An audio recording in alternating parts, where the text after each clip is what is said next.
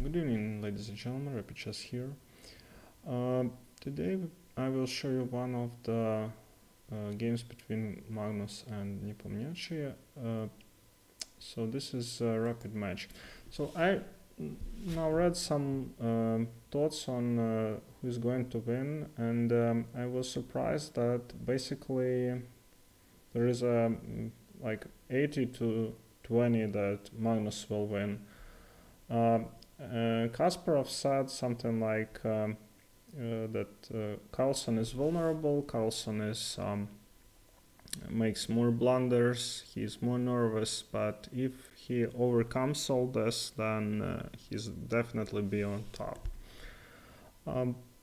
I really don't see how Magnus could be so much better than Nepomniachtchi. I think that Nepomniachtchi can win.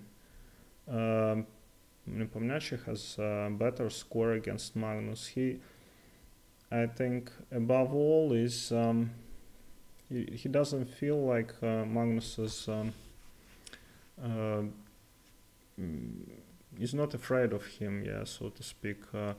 Which I would say that other players, maybe Caruana was thinking that maybe he's not afraid of Magnus, but I don't know. I think psychologically also Magnus was ahead. I don't think that Nepomniachtchi can, be afraid of Magnus. And also I was thinking that what I can agree is that Nepo is vulnerable. Yeah, if he's not in a mood, well, and he loses the game, I don't know. Maybe he can fight back, maybe not. But if Magnus loses the first game, for instance, yeah, then he definitely is the player who can fight back. But I'm not sure Nepo might just play computer games all night, yeah, and just say like, forget it, I'll play another candidates or something. I don't know. This is possible for me. This is, I think, psychologically, but it's not definitely not because of Magnus, yeah. And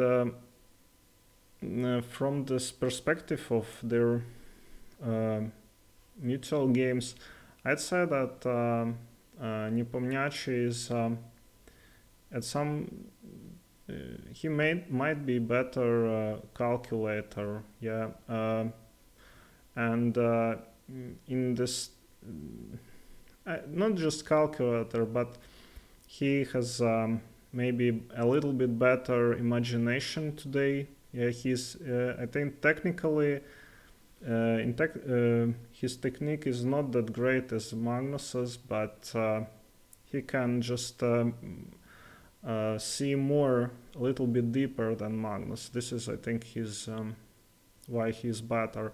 And also he improved on openings. Not sure that Magnus's team is doing as very well, but Magnus's strategy is to create like small tricks for one game, and it was very successful actually.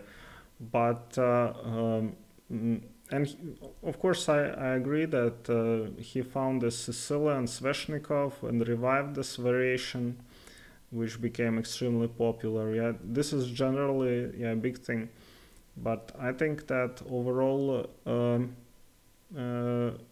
Nepomniachtchi is capable to present his kind of plan for the win, and find positions where Magnus will be uncomfortable.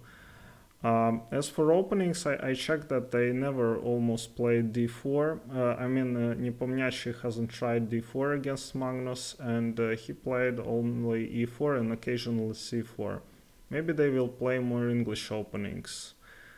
But of course they will play a lot of Sicilians. I think Sicilian is basically inevitable. Also Magnus can play e5, but I don't know. I think today's Magnus more like to play c5 and kind of try to press for win. Okay, so let's see the game quickly. So this is a World Championship in Rapid in Doha. E4, C6. So this is another opening, I think, which Magnus will play in a couple of games, because this is a bit longer match, and he can try something from there to there. And after Ferrugia getting so many playable positions, yeah, from this opening, not dry but full of life, I think Magnus will.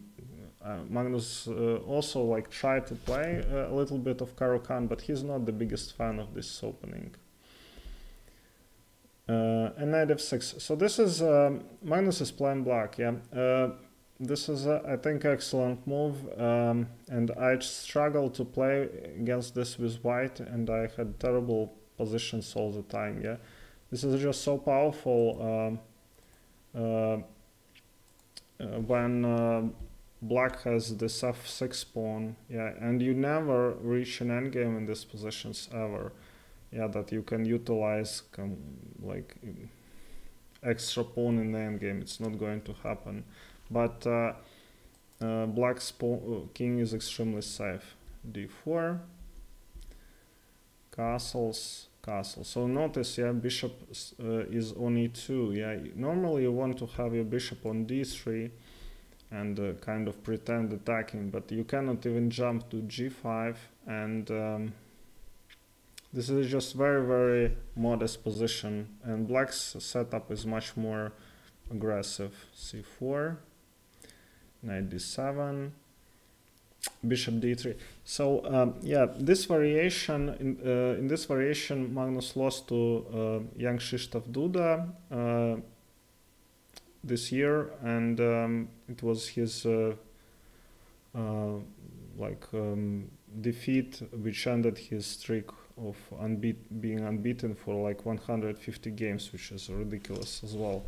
And Duda played castling kingside, but Magnus played very well that game, and he sacrificed a rook, I think, and had like about equal position, but it was extremely sharp. Knight f6, so knight is going to g6 probably, h3, queen c2. White side, just white is just developing, has a healthy position, and kind of just chills.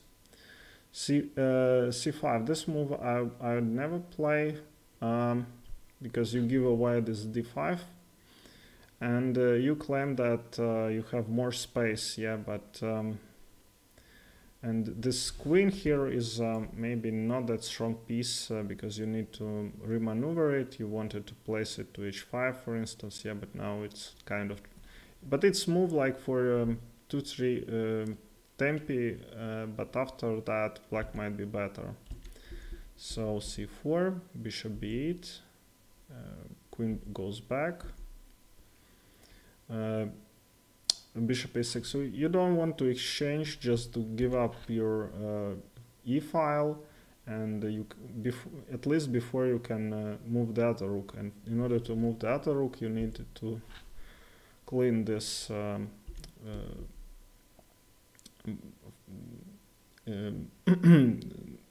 eighth rank. Yeah, knight f6, bishop c7, takes, queen d7.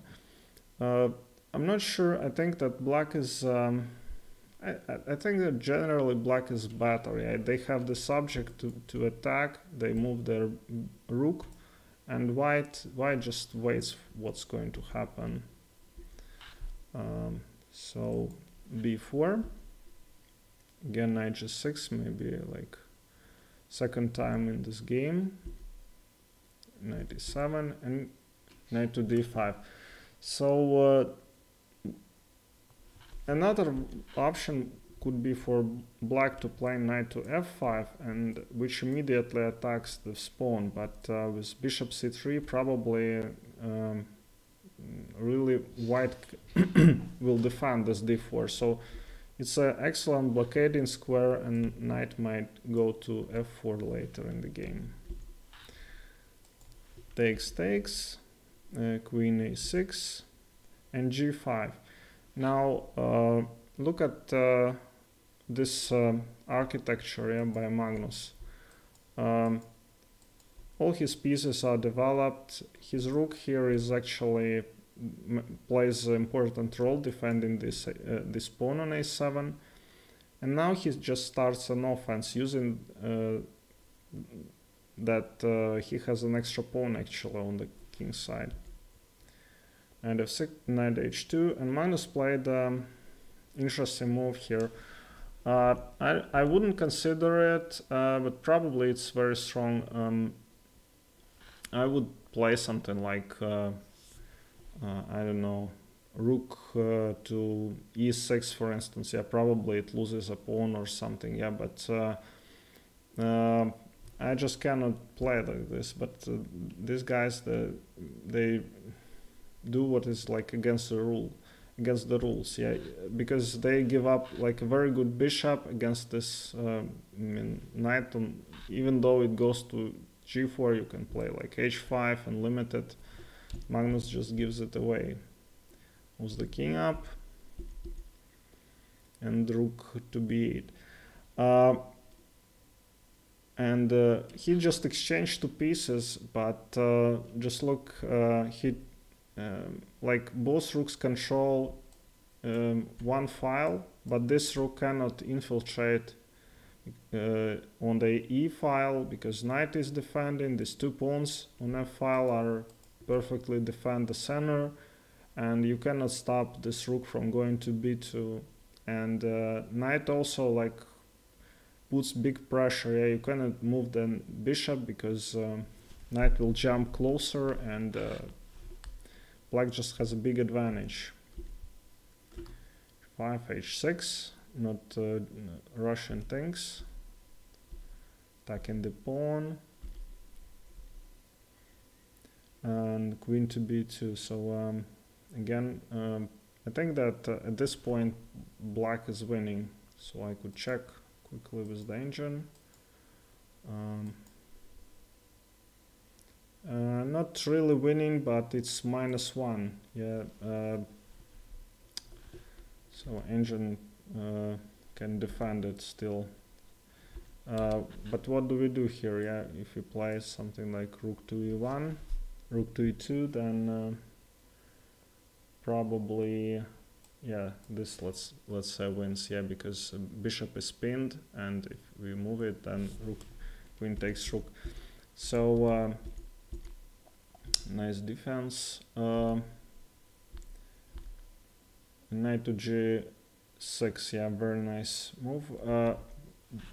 Nepomniachtchi managed to like create some counter chances, yet threatening mating too, but with this knight to g6,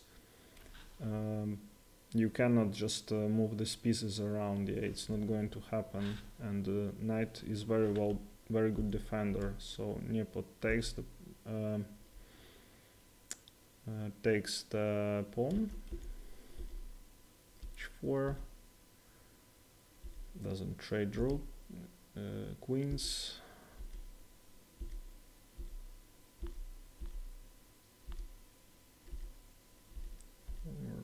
Check. Yeah, and in this position Nepo resigned. Yeah, because this king has extra super defense. Yeah, and knight as well. So you cannot just check the king even for once. Yeah, and these two pieces coordinate, and the knight is ready to join the attack. So very, I think, convincing win by Magnus, and with black pieces.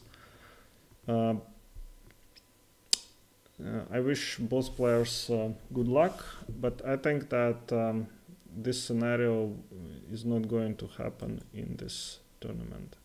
Alright, thank you very much for watching, and see you next time.